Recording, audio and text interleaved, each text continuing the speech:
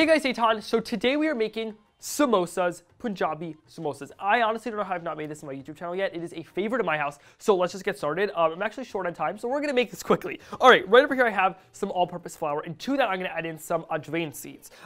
These are just something you could find at your local Indian grocer. If you can't find it, you could just leave it out, but it does just add a nice little speckle of flavor in the dough. All right, and now I'm going to grab our butter, and I'm going to add about half of it to start into there and just mix that in. You can use ghee if you have, that's actually preferred. I have only butter on hand, so that is what I'm going to use. So I just started mixing that in. Now I'm going to add in our water. And now the thing with samosa dough, it's different from roti dough. If you ever made roti before or chapati, that is a more soft dough. This is more of a firm dough, so it'll look like it's not coming together, but it will come together. So just be patient and the dough will come together. All right, I'm gonna add in the remainder of our butter and then just keep on mixing.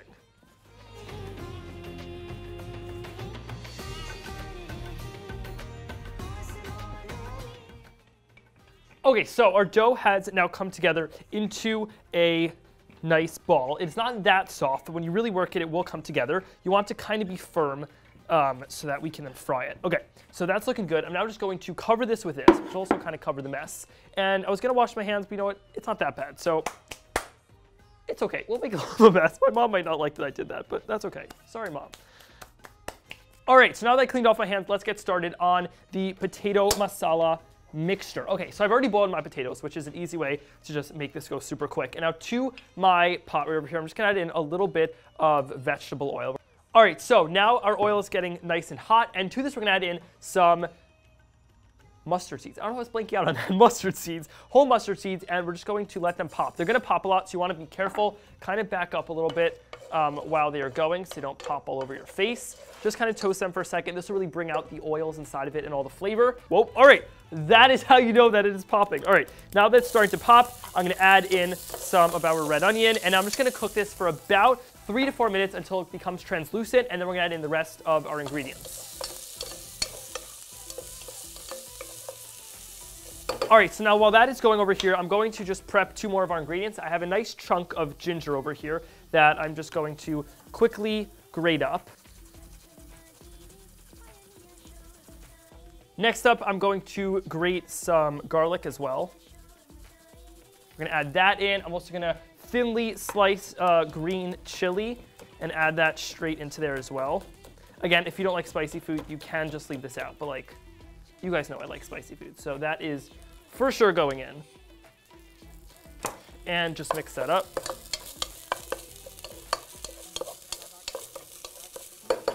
Along with that, we're gonna add in a bunch of spices. Right over here, I have some turmeric that I'm just gonna slowly pour in. There we go.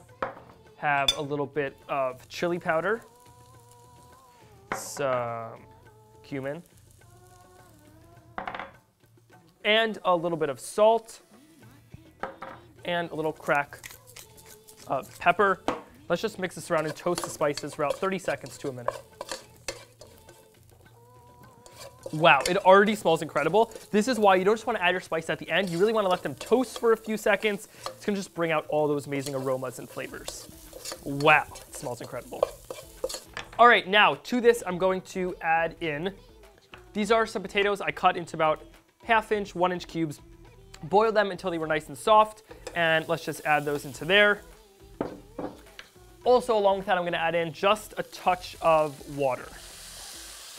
Now we're going to use a potato masher, and I like to keep my samosas a little chunky, a little mashed. So I just like to mash them slightly.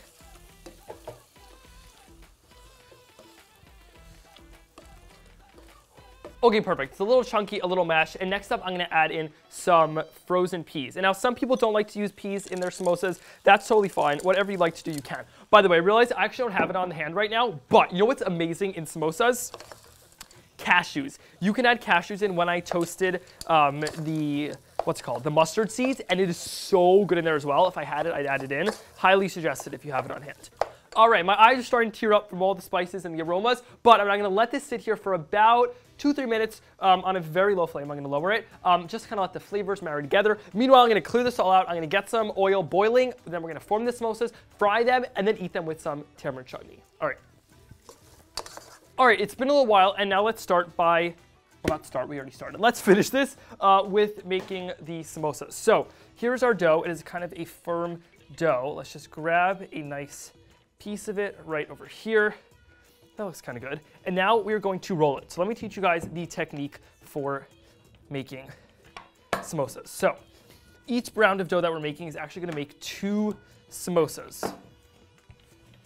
Let's get a little flour.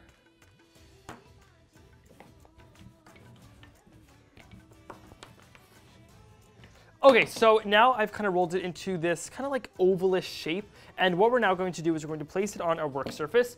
We're going to cut it actually in half. Okay, that was not an even cut at all, whatever, that's okay. And this is actually going to make 2 samosas. So this is what we're going to kind of do. Okay, so what I'm going to do is I'm going to fold in one of the sides. And I right over here have a little bit of water. I'm going to put some water over here just to help it stick. Then I'm going to fold the other side into kind of a cone shape, because that's kind of the signature shape for samosa. And then let's get a little more water to close this top. And as you see, what we're kind of doing is we are making a little cavity in there to stick our filling. So you really want to make sure you do a good job squeezing together these seams, because you do not want the samosa to start emptying out all of its contents while you're frying. That will just be an absolute mess. Now I'm just going to spoon in some of the potato masala that we made earlier, right into there, press that all down. And then finally, you're gonna put this down your surface, get that all sealed in there. All right. Now you want it to kind of look like this. So this is where part you kind of just make it all happen. All right, hit it down. Let's now cut off the excess. Use a fork to then seal. And there you go. That is how you form a samosa. So you just want to pinch it on top. And this is what it kind of looks like. It's like a little triangle, nice little package dumpling. I'm just going to repeat these steps with a bunch more samosas. I'm going to make about 4 samosas, and then we're going to fry them and eat them.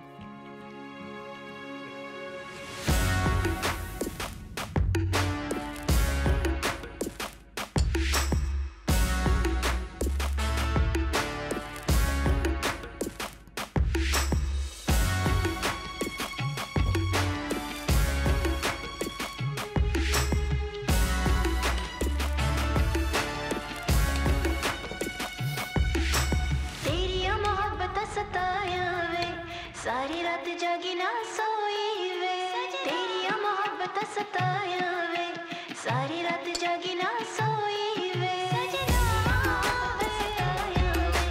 सारी रात जागी ना सोई वे. All right, it is now the time to fry up our samosas. So I have my oil over here preheating at 350 degrees Fahrenheit. I'm going to fry them each for about 2, 3, 4 minutes until they're nice and golden brown on the outside, and then we're going to eat.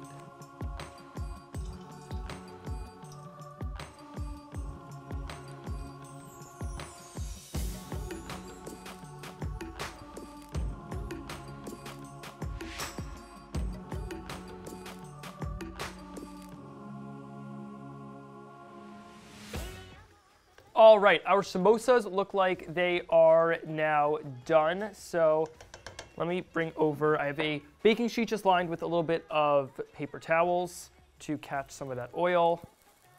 Oh, these look incredible. Oh my God. Make sure we get all that excess oil off. Oh my God, these look amazing.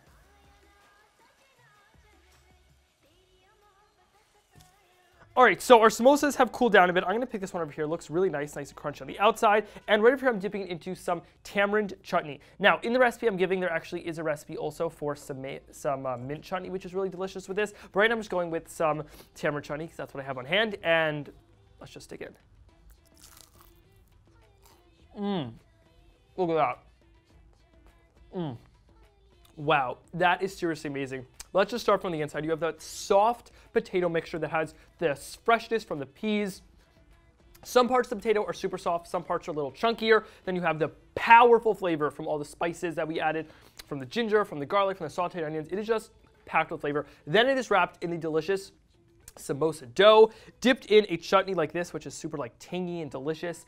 It is just an absolutely delicious dish. All right, I'm gonna go in for one more bite and then we'll do the outro.